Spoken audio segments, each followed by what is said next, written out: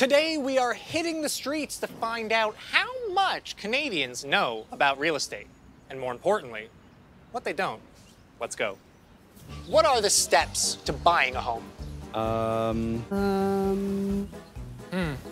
I would Google nice places that are available. I don't know the answer. The internet must. Yes. How would you submit an offer for a home?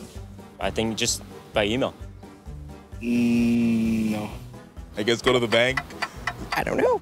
I really don't know. You can walk around, start saying, is anyone here selling? What kind of costs should you expect when you close on a home? I don't know. Oh, wow.